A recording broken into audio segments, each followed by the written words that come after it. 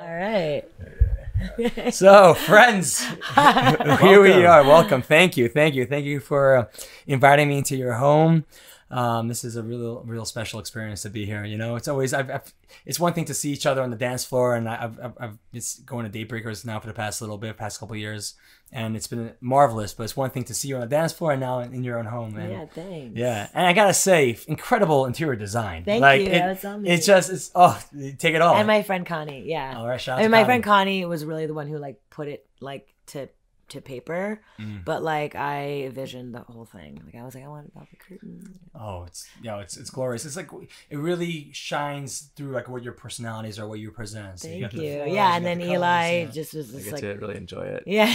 That's amazing. Yeah, thank God I have a very easygoing husband who's like just down for all of my creative Yes, man. ways. Yeah. Well, he's not a yes man. She has really good ideas. He's definitely not a yes man but like when it comes to happen to have visual the same taste. Yeah. Well, I gotta say, on the way here, I was just like bouncing to "Open Your Eyes," of course. Yeah. Yeah. I was so happy after my first Daybreaker. I heard the song. That's how you usually end off your Daybreakers with that song, and I was like, I gotta find this. Went online, and you guys, and I went on Spotify, and I found it. So I've been like just listening to it, and it's also just right on point. Good vibes, good energy. Elliot opens up by saying you have a choice. Yeah. To either wake up being miserable or Choose you to can be be happy, or you choose to be Yeah. miserable. Yes. And today, we choose to be happy. So I was going to ask you guys, how are you feeling today?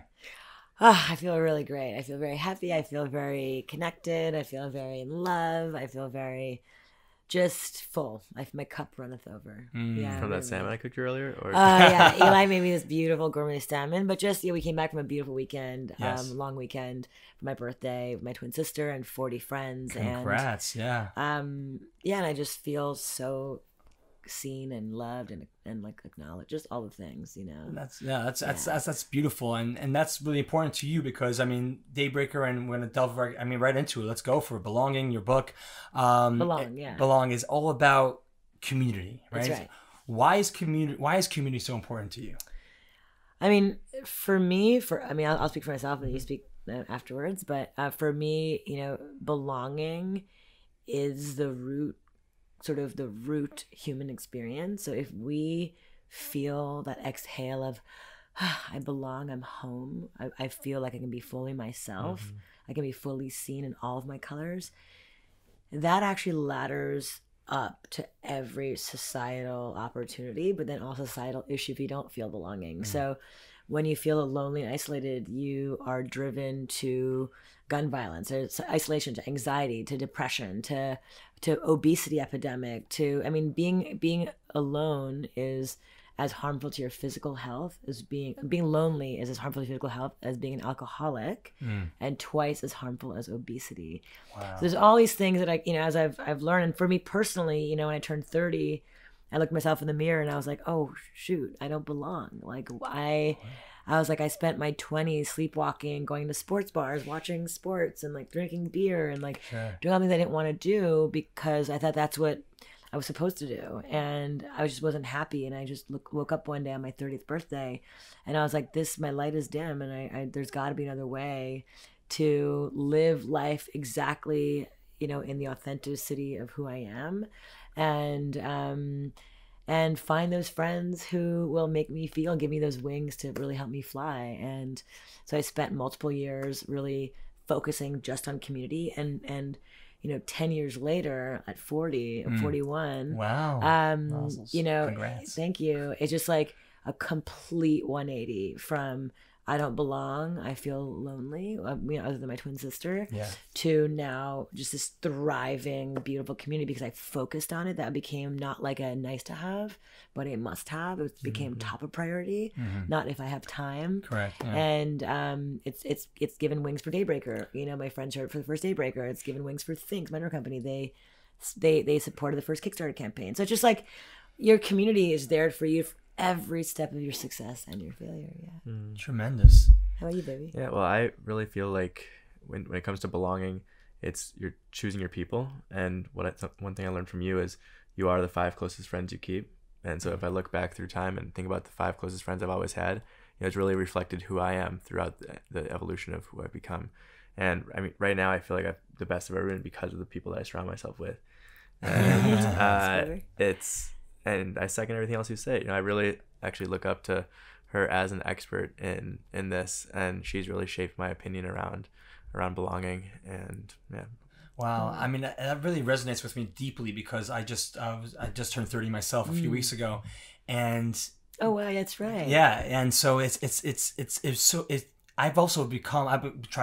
been growing a community on social media but that's one life, and now I'm like realizing, wait a second, am I in line, like real though, touching people here in actuality, right? And I realized that a lot of my life hasn't been lined up with perhaps the persona online, and so with 30 coming about, I've gotten a lot more comfortable into who I am, more confidence. I've always been a confident type of person, always shown that side to me, but there's always been times in my life where a lot of it has been a bit of a mask, or just trying to be a certain way because of others, and all that kind of looking good and trying to please.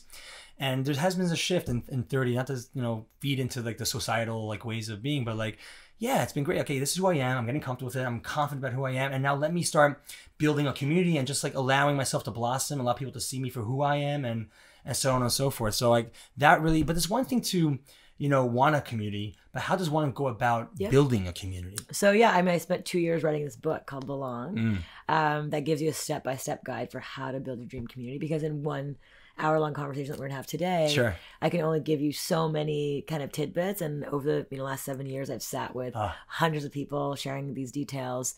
So I really took the time to put all of our Daybreaker trade secrets in this book, but just to share kind of like a few really important nuggets to all of you watching. Hello, everyone. It's so critical first to decide what kind of community that speaks to you first. So it's like, if you're doing a wine tasting community because you think wine is chic and hot, but you have a hangover from drinking wine, like it's probably not the right sort of community to start, right? So first, taking the time to go get gooey, and I call it your inward journey, going in before you go out. Take the time to like sit down and ask yourself, what are the qualities I'm looking for in a friend? Like I actually wrote this down on my 30th birthday. Like, what are the qualities I'm looking for a friend? This list became the blueprint for what is shaped who I am today. So what qualities am I looking for in a friend? Column 1. Column 2, what are the qualities I don't want in a friend? I don't want people who cancel. I want people who say they're going to show up, they're not going to show up. I want people who are talkers, shoulder shruggers, like all those things, right? Like I want people who lean in. I want friends who are, who say F yes to life. I want friends who are talking about ideas, not each other. Like I want friends who work out. I want friends who go traveling. Like, all I wrote down. And then column 3, perhaps the most important column, is what are the qualities that I need to embody in order to attract the friends that I want. So I need to be less judgmental. I need to be less workaholic. I need to triple book less, right? So just like I was, anyway. Not double, but triple. I was a triple booker. Wow. Not even a lie. So you were the person, right? You were the person who you didn't want to hang out with, and so to speak. No, honestly, like I mean, like because I'd be like, wow, like she said she's hanging out with me, but then she's canceling because she had 2 other plans that she didn't. Out of good intention, absolutely, always. Sure, yeah. But developing boundaries and developing, the ability to say no. Which I'm always telling Eli, like, he's got to be better at saying no, because we're both such people pleasers. Yeah. And just like having that kind of strength to say, hey, I can't today, I already have plans, but let's schedule next week. Like, what's the big deal? Like, why is Trump saying that? That's interesting. Also, on that point, I also found myself saying yes to a lot of things which I didn't even want to do. Yeah, that's right. So knowing more about what I really want, it's like it's easier to say no, because like, do I really want to do this? Yeah. So that's the second exercise to do. So the 3 column list is the first thing to do. Second thing is writing your VIA chart, is what I call it. So your values in one circle, your interests in one circle, and your abilities in another circle. So what are things that you value? What do you like? For us, it's family, it's community, it's travel, it's adventure, it's dancing, it's like ideas, right? So it's values. Like, what are my interests? Like, I'm interested in music festivals, like Burning Man. I'm interested in working out every morning. I'm interested in connection and community. I'm interested in eating and cooking food, right? So like, what are your interests? They're slightly similar to your values, but they're different in the sense that they're tangible things that you can do, right? Yes. And the third column is, what are your abilities? Like, what are you actually good at? What are things that give you life? Like, and I say abilities, but through the lens of what can you bring to your community? Are you good at taking out the trash? Are you good at cooking? Are you good at organizing? Are you good at hosting? Yeah. What are the things that you're good at, right? And so as it relates to what you can bring to your community, and that beginning of a blueprint, right? And inside the center of that, you'll begin seeing your ultimate why. And for me, that why is belonging. There you go. So was there a point in your life that you did not feel like you belonged? a place that you felt lonely and? Yeah, it was like I was 30 years old, and it was how long? 30, like growing up. Yeah, I mean, was it a pinnacle time? Honestly, like when you're identical twin, I always had my security blanket. Sure. The one time, actually, I will say, is when Mickey and I studied abroad. I studied in Paris, studied in London, and we got a scholarship. Like my immigrant parents, we had to like do a presentation for why we wanted to go, and like, but we ended up going, and it was my first time that I didn't have my security blanket, my twin sister with me, so I'll never forget like listening to my Walkman and like Indigo Girls on repeat and just walking the streets of Paris, like crying tears of loneliness. Like it was really weird. Right. So yeah, I definitely knew that feeling. And then turning 30 was also the realization that I wasn't like lonely. I had friends, but I was lonely in those friendships. Absolutely, totally. I mean, I hear many times how people could be married or be in a partnership and still they could feel very much alone. Right. It's like, I totally agree with that. How about you, baby? I feel like you've never felt alone. I don't know. Have you? I think I've never really felt lonely, but there's been times that I've gone to like. So I came from the Midwest in Madison, Wisconsin. I would go to East Coast summer camps, and there was times that I would feel alone out there. As I didn't feel like I really fit into, with the people that were there at the time, and that led to like fights and things like that, which I wasn't really happy about. But for the most part, I've always felt safe and felt like I belonged. Nice. God, aren't you lucky? Yeah. You don't understand us. I know. Lonely birds here. I know. They're so well adjusted. Oh, absolutely. It's a beautiful combination here. So bring me back to, I know you're, wow, incredible. I mean, accomplishments are through the roof when it comes to THINX like you just mentioned. And you just mentioned that THINX you just sold. Yes. Which is a beautiful. And THINX, for those who do not know, THINX is it's an underwear that plays. It's 2-in-1 pretty much. It's underwear and it's a tampon for those for period time. So I think it's genius. It's great. Thank you. And congratulations on you selling the company. But I also love, you were just sharing with me before the podcast started what you did with that celebration. Some people you take it away. Well, yeah, I mean, yeah, I'm happy to share. Eli, do you want to share? Well, I mean, Radha is an extremely generous person. Yeah. And as you can tell, what's most important to her is her community and her friends. And it wasn't always easy on the THINX road, and you need a lot of support over those years to get you to a sale like that. Sure. And she wanted to show how much she cared about her friends that were there to support her throughout that ride.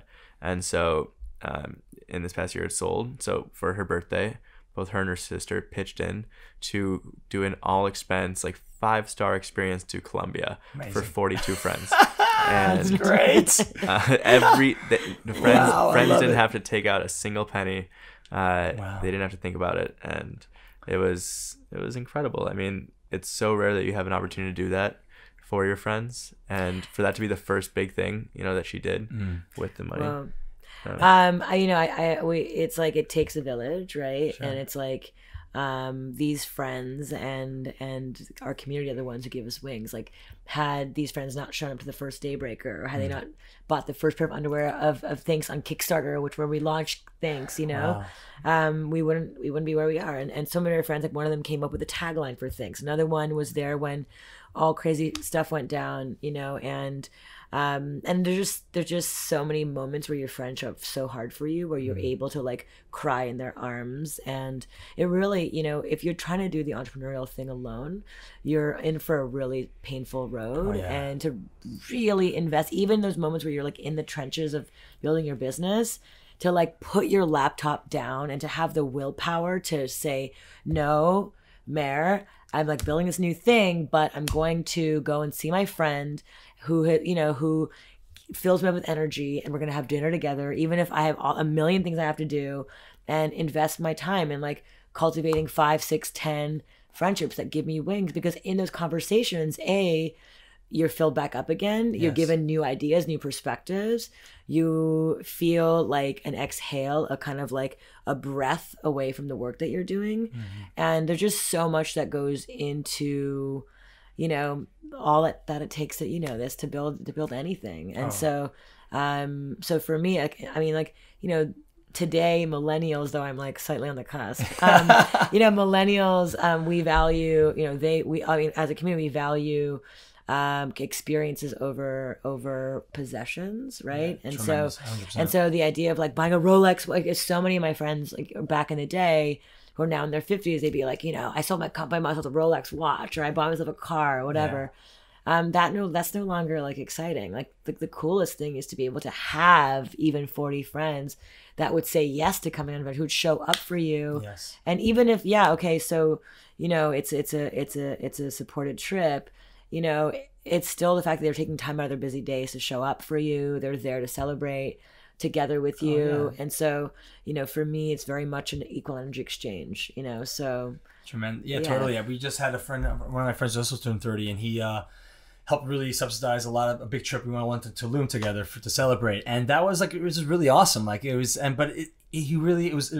he chose, a certain amount of people and guys who were just there supporting and throughout the time. And it was a really beautiful bonding experience. So you had the same thing happen to you. Yeah. So it was a beautiful thing. Yeah. I was on the receiving end. I was a friend who showed up, That's awesome. Yeah, but it was great. It was awesome. But that means you're a wonderful friend, that he cherished you enough to want to invite you down. 100%. And I cherish him tremendously in my life. And there's so much I lean on him for. And he's been my rock. What's his name? Izzy. Izzy. Shout out, Izzy Fish. What's up, Izzy? Yeah, That's cool, what's Izzy. up? That's right. Yeah. Happy 30th, buddy.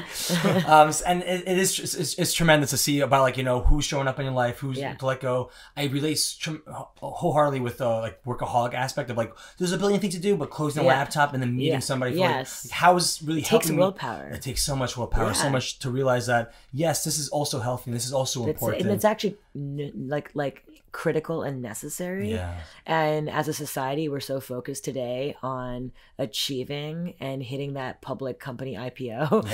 Everyone is everyone is so goal oriented. We've been trained, even just as a culture and society, to be tested. We come through the system of testing, right? SAT, test scores, all of that we forget that actually our greatest superpower as a human species is collaboration. Why we're on top of the world, and not bears who are stronger than us or cheetahs who are faster than us, is because we've learned how to collaborate. Building buildings requires hundreds of different minds. Someone who's focused on physics, someone who's focused on building materials, light, all of that, right? That goes into it. So, we're the top of the food chain because we're the best collaborators. And yet we forget that today in our quest for this rugged individualistic sort of prize. And that's where we need to kind of just stop talking about stop talking about that. And it's a daily practice for all of us, talking about building. 2013, bunch of people getting 160 people get together, 180, and they get together and they daybreak. Yeah, Daybreakers. That's what we met on the dance floor too at Daybreaker. I really want to touch on this on the whole Daybreaker genesis, how it began, and how you guys met on the dance floor. Yeah, totally. Tell me. So I'll share. Eli came in the picture 8 months into it, but Daybreaker really started as a social experiment. It was just could we create something that brought people together? Well, let me take a step back. So I went to Burning Man, and it was the first time I'd ever kind of gone out dancing by myself late night, 4 o'clock in the morning. My 4 friends I went the first year were sleeping, so I'm by myself and late night. Robot Heart. RoboCop. Sure. For those who do not know, Burning Man is a 7-week day festival out in the Nevada desert. Black Rock City becomes, over that period of time, the 3rd largest city in Nevada. Just a bunch of beautiful humans coming from around the world coming together to build this amazing city of love and connection.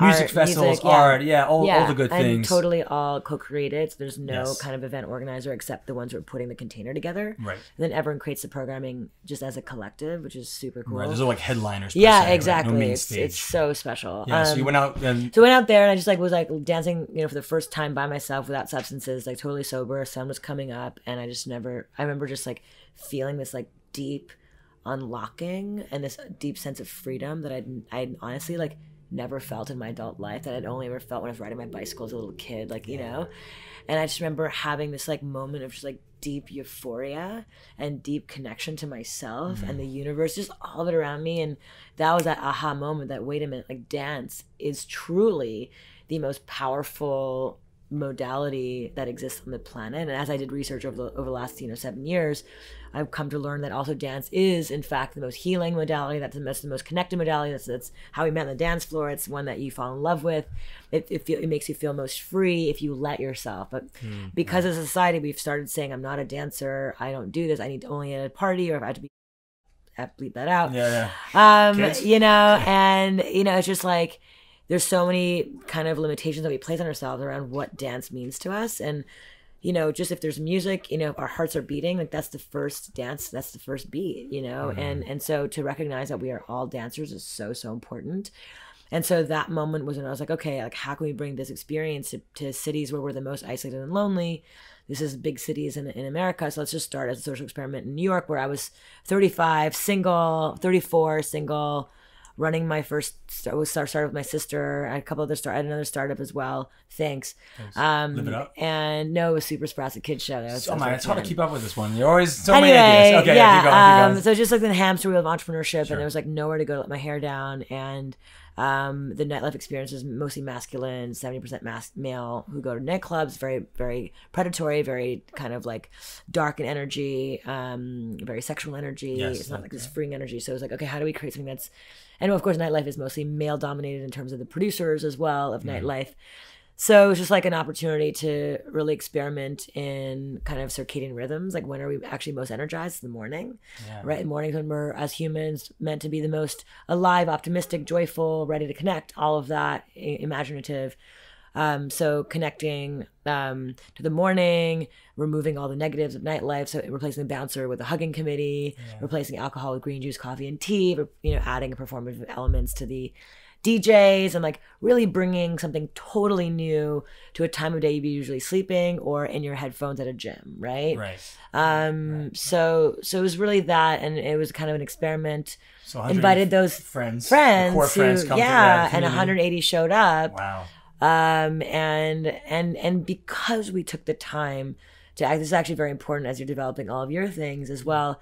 We took the time to really think about our core values. So what are our 5 core values? Even before the very first one, like we'd already took the time to think about what is our logo, what is our aesthetic, what is the color palette, what is the feel and look, because community builders, what I call community architects, if you really think about all the design thinking that goes into building a community, it's more architecture. Building feels very 1.0, architecture is 2.0, right? But all that goes into it, you just taking the time to think about who are the first people you invite to your first event is so mission critical in building out the energy for the future of that community. Because if you take the time to actually sit down, which is what we put an Excel spreadsheet together and wrote down every name and debated who would be like joyful enough, positive, optimistic enough, be that fuck yeah friend, FYF, a term I put in my book, who's gonna be down to say F yeah, I'm gonna go to this weird new thing in the morning, all the things that because by that it's like the ripple effect happens, right? Because they go back, they talk, so if you just like that type that's of person. Right. If you just put on Facebook and you're just like everybody come to my party, the energy's weird. You got it. The energy's weird. It's all over the place. So you have to be a curator of community. Like that is my superpower. Is actually like, and that's what I think that I'm the best at, is reading the energetic mix of a room or of a community, or to know that you and you would go really well together. Let's bring them together. You and you, okay, you have a relaxed energy, you have a chill energy, you have a joyful energy. All of it would go well together, but there's no negative Nelly here. So relax goes well with joyful, positive energy because they complement each other, right? So it's really like orchestrating, architecting all the energy that's in a space so that the most connected experience can come out, and then everybody feels in the room, and then they tell 3 of their friends, yo, I wanted this thing that made me feel so mushy gooey connected, I felt at home, holy moly, I never felt that experience before, let's go to the next one. Amazing. So that's how it organically grew. And over the last 7 years we've spent $0 on marketing. It's all been word of mouth, and Truly? It's just been Wow. And no investors, no word of mouth. It's all for the community, by the community. And Eli came in. Eli. I want to hear about. I want to unpack that. I want to hear about the time you came in for the first one, and then he helped me really build it. You were by the first Daybreaker. Yeah. I wasn't at the first one. Oh yeah. I was at like the 8th or Yeah. And you heard it just word of mouth. A friend of yours were like, "Hey, this party's happening." I started my own event company here in New York. Okay. And I came to Daybreaker on a research trip to see what else people were doing. All right. And I instantly fell in love with it. I hadn't felt that organic happiness ever on the dance floor. And so I sprinted to Radha after the event was over.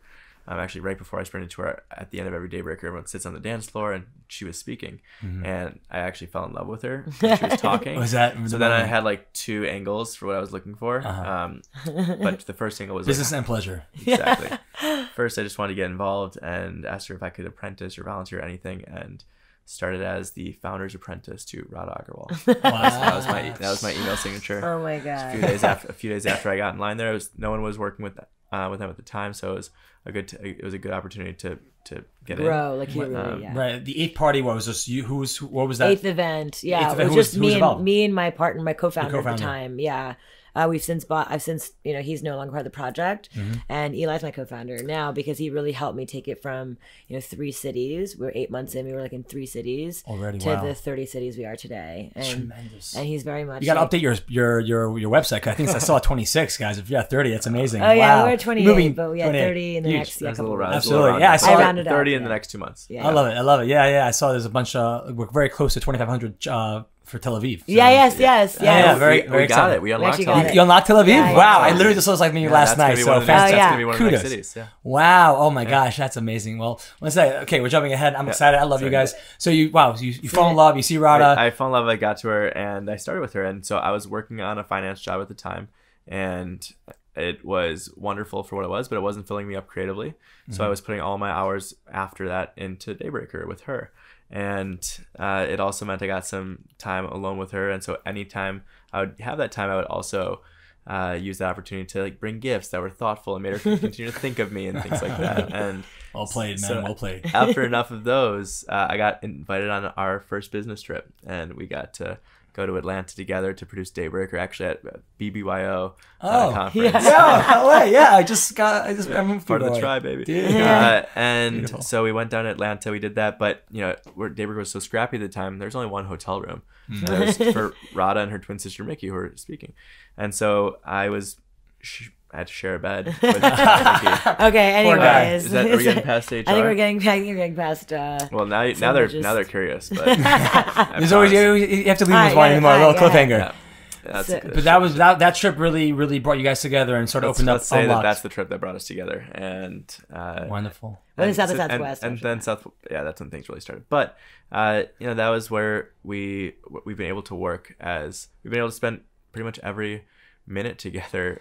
Which is fascinates me because there's all this like talk and there's all this the belief system that working together with your loved one, family, a spouse or partner can be very detrimental to a relationship. Yet you guys blossom, you guys grow, you guys are each other's sunbursts, as I heard once or twice. How do you make that work? How's that? Because in Daybreaker it's just such a creative company. There's so much room to design and think together, and the types of problem solving that we're doing is ultimately it's all coming back to creating more human connection, belonging, joy, play in the world, and there's such wonderful concepts to mind meld over. And so obviously there's times that we butt heads on certain things, but for the most part it's so easy to come back to the reason that we're doing this. And I find that if there ever is a disagreement, it doesn't last long. And honestly, they're few and far between. Yeah. I mean, I think that what's so exciting and new for me to work with a partner in this capacity is that, we have literally our VIA chart is the same. We have the same values, the same interests, the same, actually different abilities. Like, I think that's also where it works really well. He's so good. I mean, he's just so good at seeing everyone's perspective and just being such a wonderful team leader. He's like probably the best producer I've ever known. I can only imagine. Just because producers in general can be very stressed in, production, live events. It's a very stressful environment. There's so many moving pieces, so much going wrong, so many kind of fires put out, and people can get very stressed in that environment. Yes. Of like, oh my god, like the DJ hasn't shown up yet, or the equipment is broken with 5 minutes to go. Like anyone else would be panicking and stressed, and he just is always so calm and cool and collected, and such a joy to be around. And we just have different.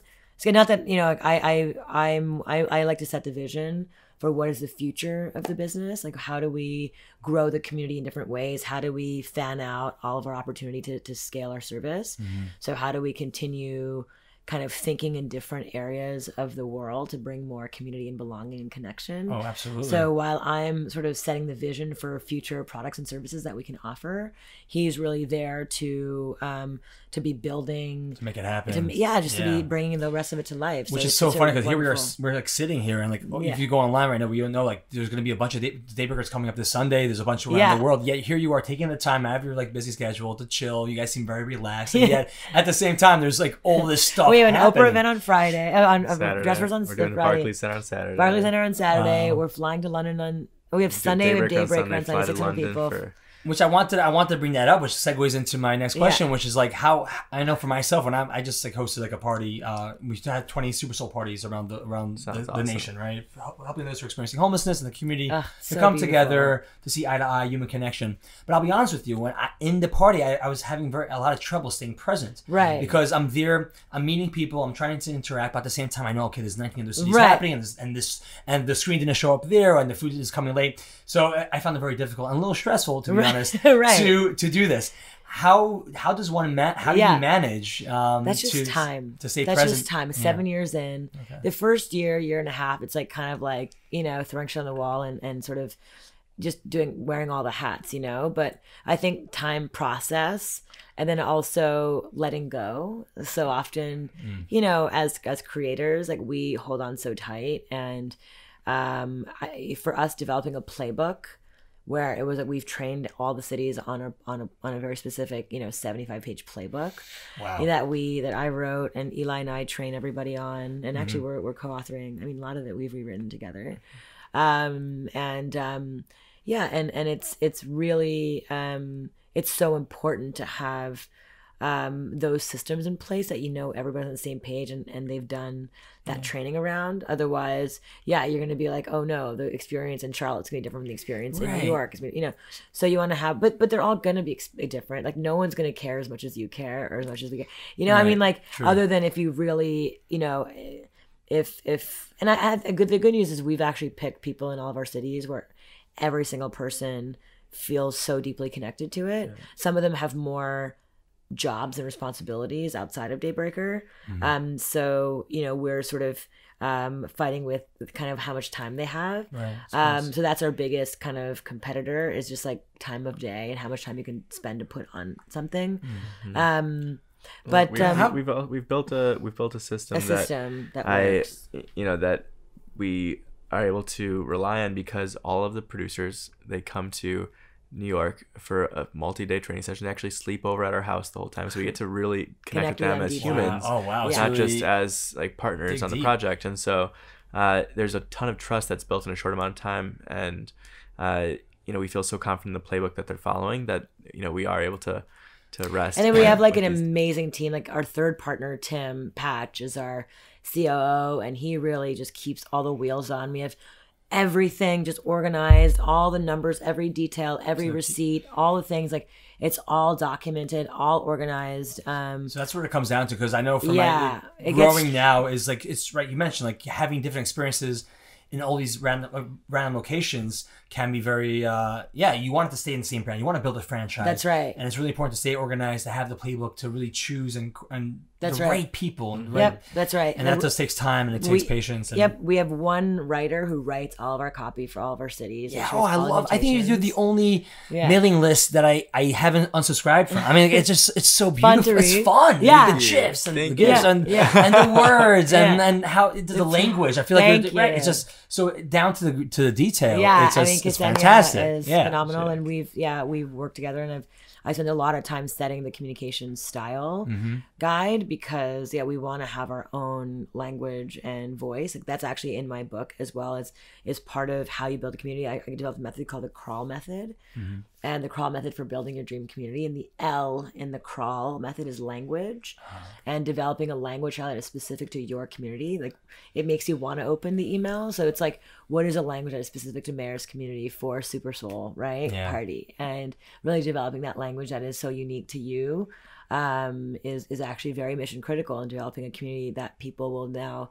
kind of recognize and know that that's Mare's writing. Do you know what I mean? Yes. I must say I did, great artist still. And I do want to give credit to Daybreaker because one of the clothing ceremonies, like you mentioned, when you saw Radha up there speaking, perhaps it was around the card that you give out, around the quotes, which I love, and it's also genius when it comes to branding because people take photos of it, which I've done multiple times. But at the end of Super Soul Party, I did give out a quote around kindness. I love that. And we just handed it out. Beautiful. We said a quote together, and we all just took a moment to talk about it. Oh, that's awesome. And I did mention, how I was inspired from Daybreaker. Oh, that's so great. So I hope you guys don't mind that. Are you kidding me? It was No. really, I love I love it. She talks all the time about having entry and exit rituals, and that's one for us. And also having physical totems, like to be able to everything today is so digital, you can't sink your teeth into anything, right? Yes. And so to be able to walk away with something physical that you can put in your pocket, you can look back on your desk. That's a quote that's not just like a flyer. And it's just for us, honestly, it wasn't it's like smart, marketing. We didn't even think. For us, it was just how can we have people walk away with yet another thing that they're like, man, they gave us an amazing experience, and now I get to have this poem that takes me on the rest of my day that reminds me of this wonderful moment I had together, right? And so, it's a physical opportunity to keep that feeling coming with you, and something that's tactile that you can touch, smell, feel in your hands. Grounded in reality. When in the digital age that we live in, you get lost in that. Yeah, and then also we encourage our community members to give it to someone who they think on the street would need it, or in their office, or keep it on their desk as a good reminder for their own joy and happiness. So it's it's to keep that feeling going or to ripple it out to the world around you. And it's such an important part of our ethos is we only do one event per month, 2 in New York per month, but 1 event per month across the country, across the world. So once we commit to coming to your city, that's another part of building community, is actually committing to your city to being there for a certain number of events per year, or a monthly cadence, or a weekly cadence, or a bi-month or a quarterly cadence, right? So once you commit, once you commit, you've said now, you're like, I didn't want to do it again, but I did it because people were like, yo, is it happening again? So you're like, all right, so annual cadence, Super Bowl, once a year, Mayor does this thing, right? For us, we commit to our community that once a month, we're going to show up for a community. And even if some months it's harder than others, or it's a winter month, no one gets out of bed, but we become what we call your monthly check-in. So every month, this becomes group therapy, right? You show up to the dance floor with all your and you just let it go. On the dance floor, you were fired, you broke up with someone, or you're having a joyful celebration, or you just, whatever it is, bring it to the dance floor and bring it from your mind to your body. And all of a sudden, that monthly cadence of showing up to something becomes religion. It becomes the thing that helps you get out of or get into your greatest moments of life. It's so important to give yourself those rituals. And in a world where church is dead, or church is dying, and rituals are dying, we're all seeking rituals, and we still want rituals, right? That's why meditation, yoga are on the rise.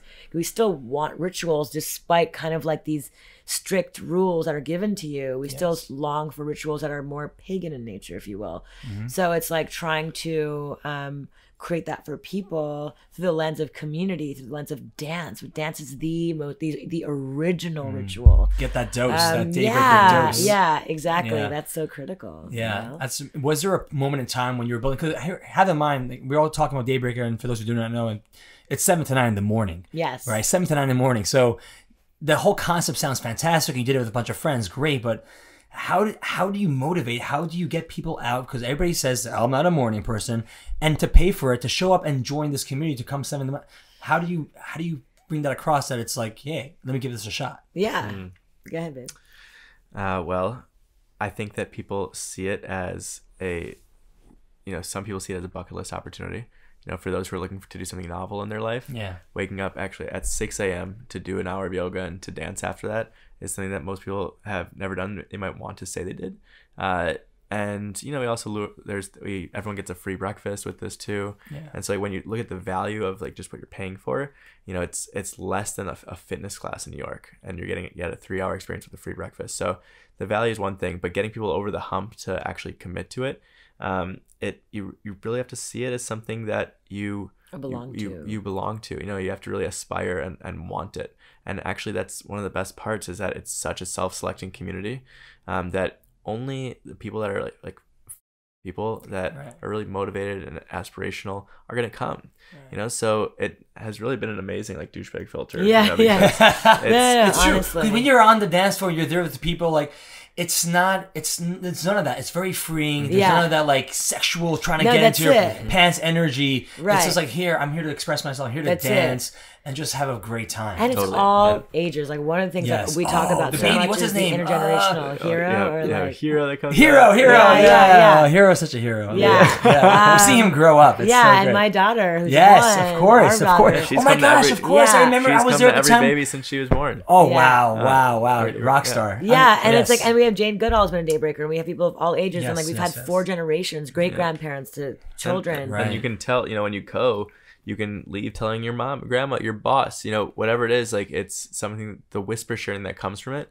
is also really helpful. And then so you come to Daybreaker, Because you've heard about it. because you've heard something Yeah. Comes back to word of mouth, right? But You then trust the person who Then you told you. experience and you it. keep coming back. Yeah. And Yeah. and you realize just from one time that there is a real community, and that's much more than just a dance party. So we never have had any issues with retention. But yeah, there's always, you know, it's to get that.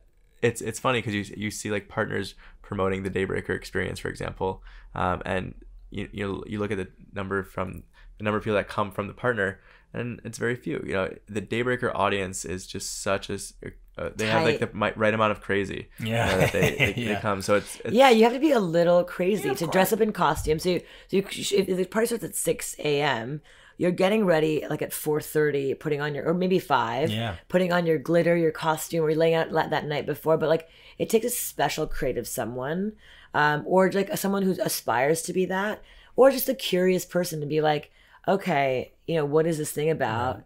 And let me wake up this one time and see what it feels like.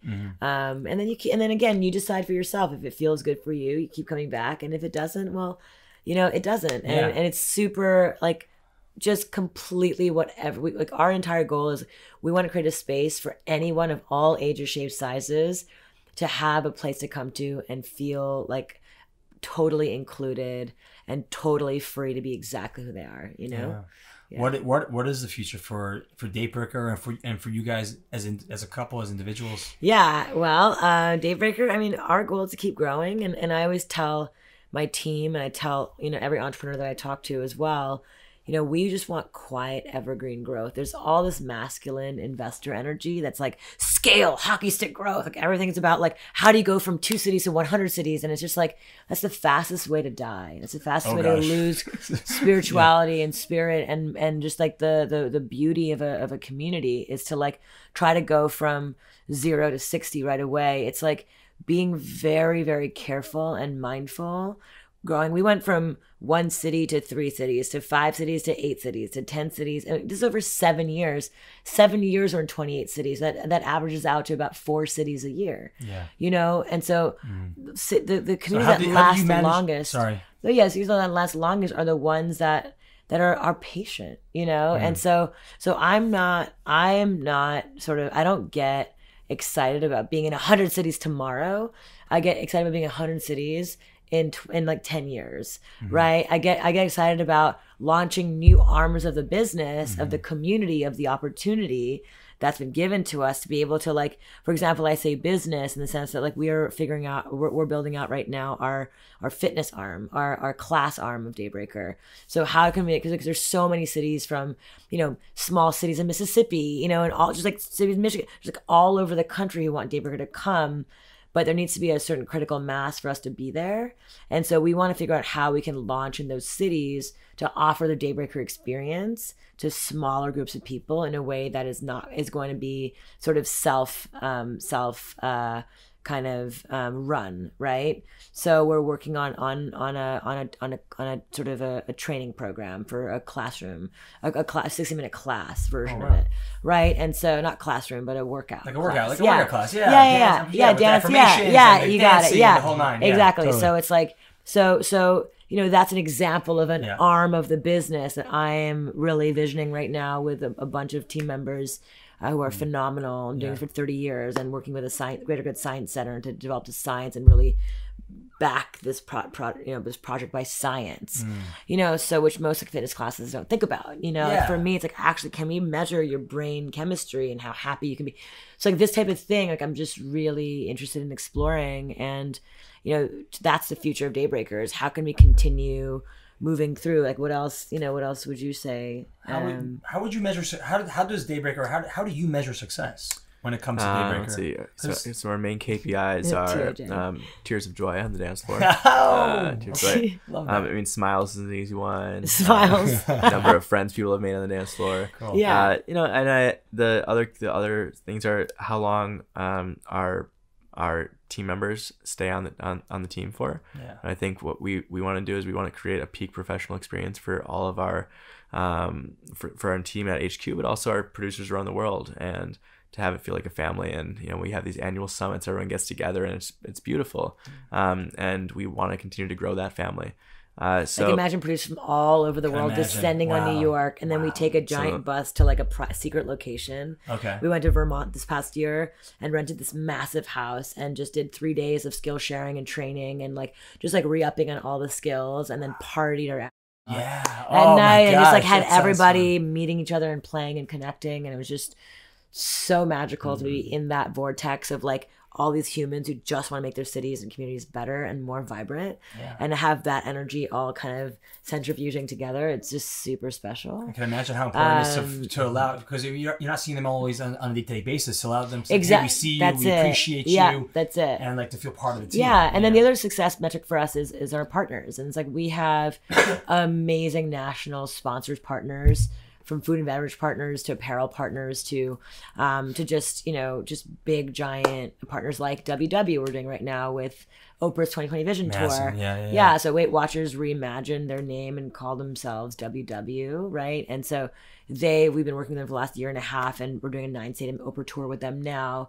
And they're really helping to move the conversation on wellness forward, and have entrusted us, to really be part of that process for them. And so, for us to really scale a movement, to really grow the voice of Daybreaker and the voice of all of our partners around us, from WW to Adidas with Stella McCartney, which we're working on as well, to partner with all these communities and brands who also believe in the same things that we do. Like that to me is actually how 1 + 1 is 11. Yeah. I really believe that 1 + 1 is 11. Like so many brands are just like, no, we're only going to do it this way because it's our way or the highway.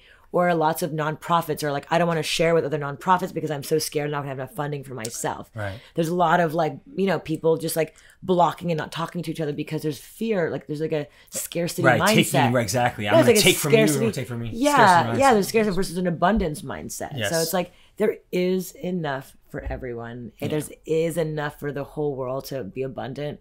If we held hands, 1 + 1 is 11. If we don't, we're actually competing, and it's actually a very stressful experience.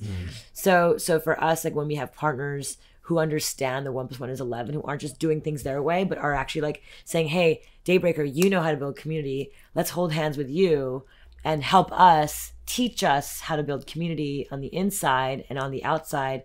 For us, that's an F yes. Like for us, we're like, you get it. You understand that it's more than just what your internal kind of goals and objectives and revenue metrics are. It's also around how to actually build the movement around whatever it is that you're doing, and to partner with other like-minded partners to do that. So have you actually turned down like big quote-unquote brands many that may seem sexy to work with, but like, hey, you don't get it? Many, yeah, absolutely. Many who have bad ingredients.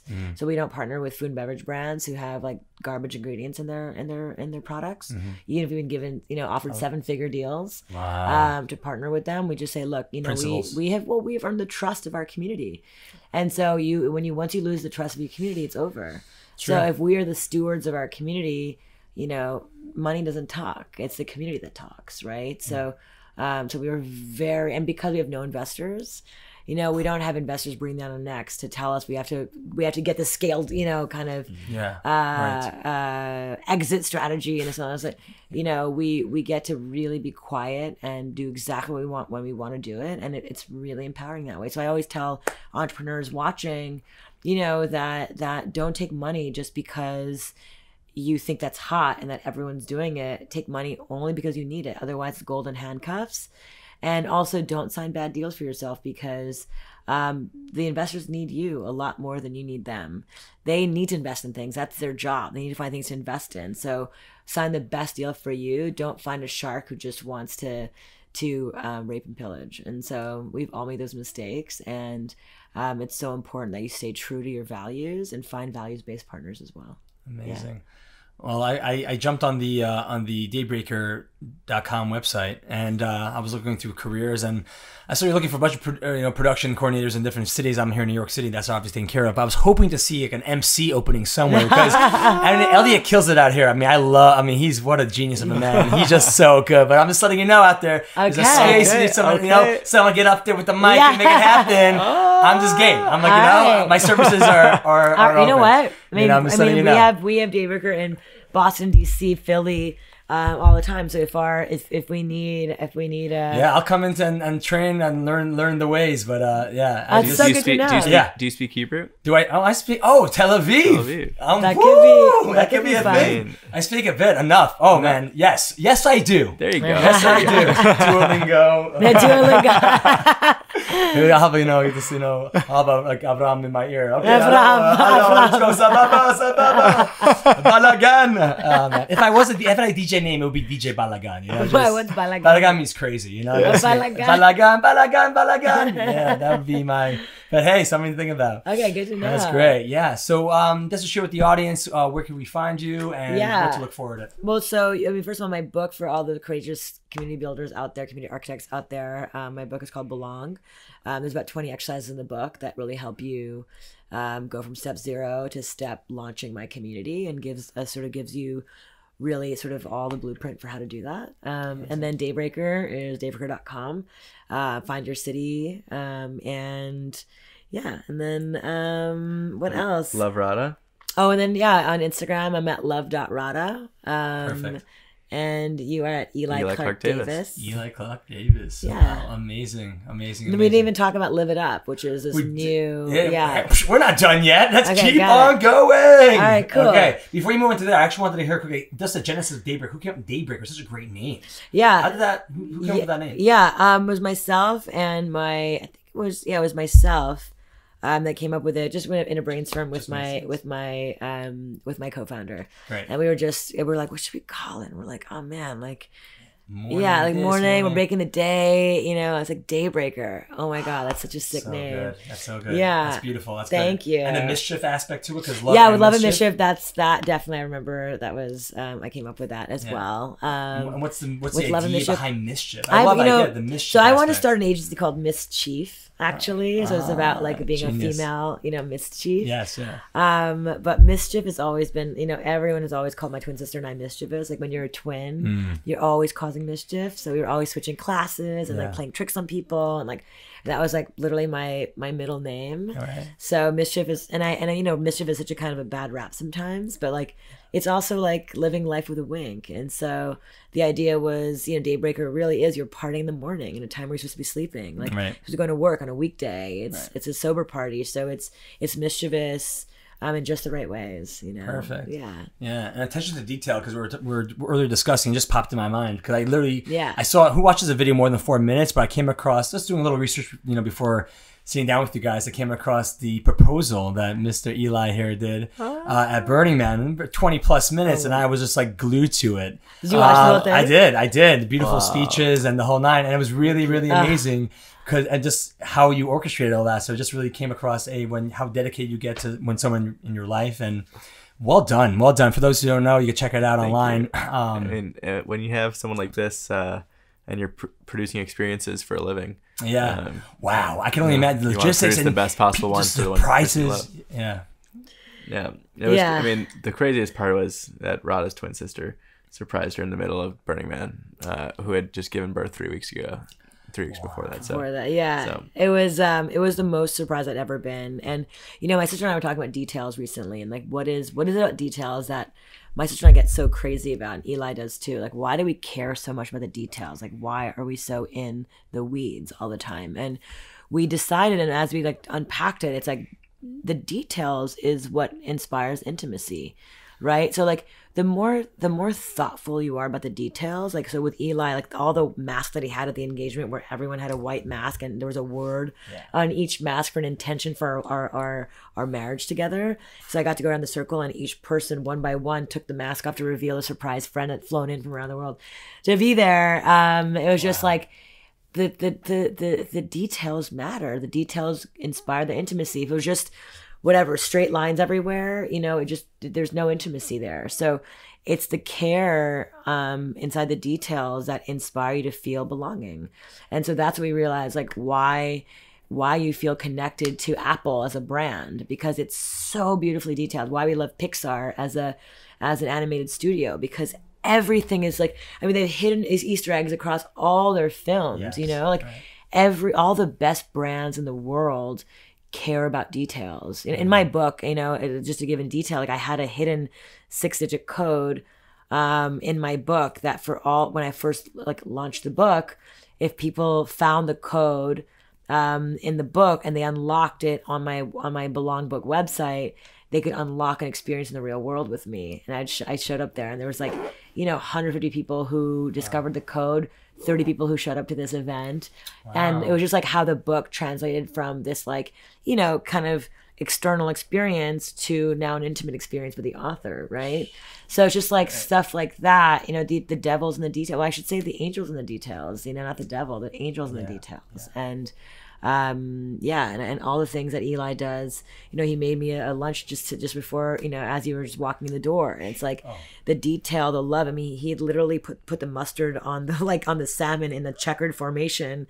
And it just made me feel so much more love than just like spritzing it on. And it takes the same amount of time, but the level of love and intention that goes into it makes me feel like he cares about me and cares about the process, you know. And that's what I love about him so much, you know. It's like we both really see the importance in the details, you know.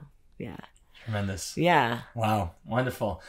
If there's anything else you want to just to share. Tell me about think. Yes. Well, live it up. Yeah, well, I mean, I just want to add to that, just to talk about intimacy a little bit more. It's just like, you know, where do you feel most intimate when you're communicating with your friends digitally? Where do I feel it in my body? No. What platform is the most intimate with your friends that you use? Oh man, I would say Instagram, or if I FaceTime them. But if it's through a social platform, I'm probably using. Or just any communications platform. iMessage, WhatsApp. Yeah, exactly. Text. WhatsApp. Yeah, so like text messages still have a 90% open rate, right? Yes. Emails have like a 3% open rate. Like Daybreaker email. Yeah, so but like your family, your friends, your community texts you.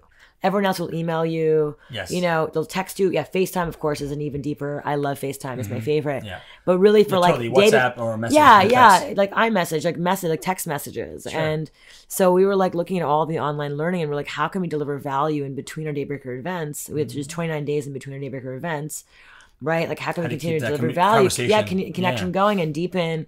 It's like why you started a podcast. You were like, look, I do this video series, or I do these events, but like, how can we go deeper while we do these types of conversations? Yes. So in the same way, it's like, how can we stay connected to our community members, but like deepen our service to them in a more meaningful way? So we started developing this technology where every morning you wake up and you get a text message from one of the most brilliant kind of thought leaders around different topics that we're struggling with.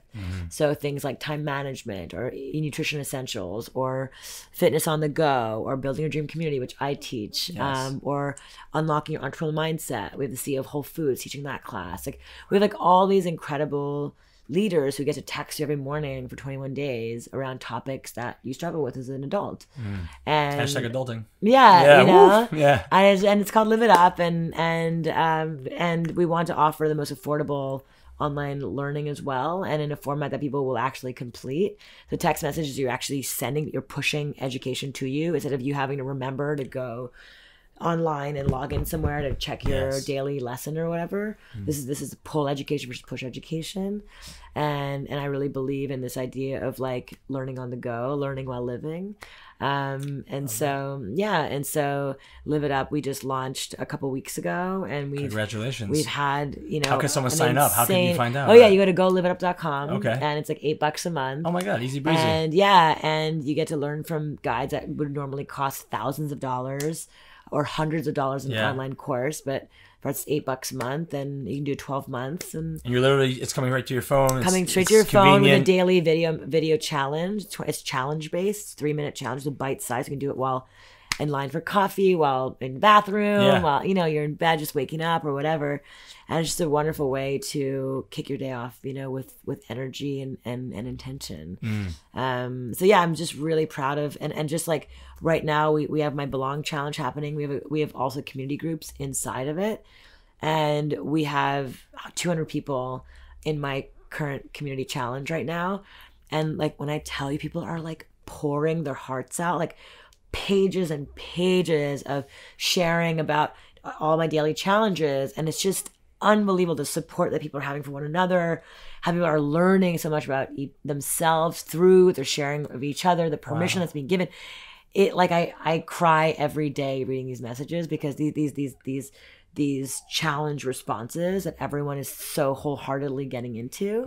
And I just think that it's life-changing. Wow, that's tremendous. I mean, first thing that comes to my mind is time management. How does one take Mark Fisher's you guys, class. Yeah, take Mark Fisher's 20-minute challenge. He's brilliant. It's incredible, because like there's so many. You guys have so many projects going on, and yet it's all controlled. There's so many systems and communities you're building, and yet it's chill. It's happening. Things are getting done, and you're looking for new ways to even grow. That's it. So yeah, on the way here, I was actually literally on the way here to this podcast to speak with you guys, and I just overheard this woman passing by, and they're just like stressing out, like there's not enough hours in the day. Right. There's so like I have like these 3 things to do, and here I am I'm sitting with you guys. I'm hearing about we just launched this company, we just sold this company, we're doing this, we're doing that, and we're traveling here, and yet it's like and yet there's still more time to even grow more. Yeah. What are like 2 points? Community. It's literally community, team building, being super steadfast about boundaries, actually. So like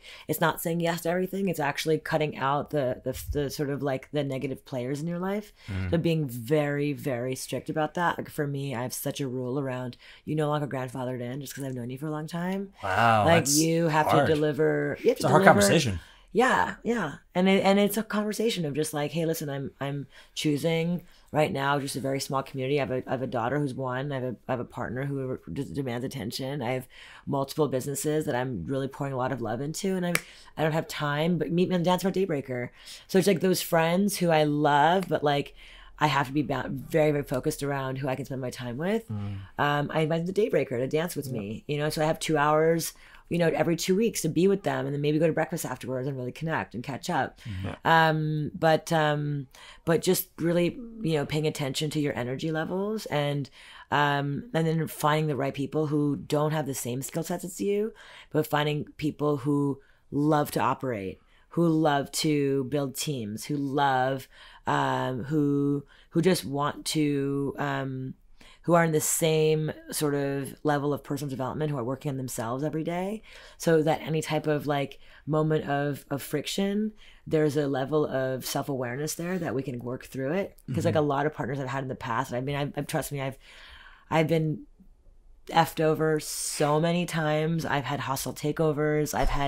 I've been sued. I've had like every partner turn on me, not every, but like so many partners turn on me, employees just like steal from me, just like you name it, it's happened. Yeah. So I have a very discerning kind of energy feel now, because I was so I'm still so optimistic. I'll never lose that. But like I have a discerning optimism around what the partnership will look like. Just because someone just loves Mare's, video series and all things that you're doing and Super Soul events, just because they love it, doesn't mean they're the right person for it, right, to be a partner on it. So to be very discerning about someone who loves something, or do they have the requisite skills to actually part of the team and carry through. Yeah, exactly. And people who are people of their word, a lot of people are like, yes, and then they'll fizzle out. Oh, totally. Like the number of people who have started with a F yes, I'm in, and then like 2 weeks later, like, hey, where are you at? And it's like, oh, I have something busy to do, and the next shiny object comes. Yes. It's like, so yes, like I have 5 projects I'm working on right now, but they're all in the same ecosystem. They're all talking community to each other. Mm-hmm. They're all around, helping community. It's education. It's experience design. It's all of that. And so it leaves time for our 1, 2, 3, which 1, 2, 3, 4. It's 1, 2, 3, 4. 1, 2, So 4. we 1, 2, have 3, 4. so we have, in order for us to stay happy as a partnership, we have developed this system. 1 date night, 2 sexy times, 3 family nights, and 4 workouts a week. Wow. Yeah, 1, 2, 3, 4. A week. A week. A week. Yeah. Whoa. No rollovers. No You can only rollovers have allowed. bonuses, So yeah. 1 date night a week. So date night is tomorrow night. 2 sexy times. So we can have a date night, sexy time in the same night. Do you see what I'm saying? Okay, got you it. can bang out 2. Sure, 2 and 1. Okay. All right. This is Yeah. I see what you did there. So you get 2 and 1. Or like family night, can be with friends as well. So 3 family nights. So last night we had a family night with a friend. And then Monday he cooked for me family night with Soleil, our baby. Tonight we have friends coming over again, so that'll be 3 family nights knocked out. We worked out twice this week. So we have 2 more workouts to knock out for twice a week, and then we have date night tomorrow night. So like boom, that's 1, 2, 3, 4. 1, 2, 3, 4. Yeah. That's genius, and it makes so much sense. Yeah, and 4 workouts a week you can do in the morning. So it's like Yeah. we do it from 8 to 9, Boom. an hour workout. Daybreakers, I'm sure the workout. Yeah, as day well. break's a workout. Like it's a Definitely. Day break's workout. in the So bag. I have Yep. 2 this week, so that gonna be a I'm good done my week, quota yeah. for the week Yes, for workouts. Nice. So I have Wow. that coming up. Cool. Yeah, So yeah, so we just have to get bang out 2 sexy nights in. That's there we all. go. Get it done. And on that note, we are running out of time. Time's of the essence. Time's of the essence.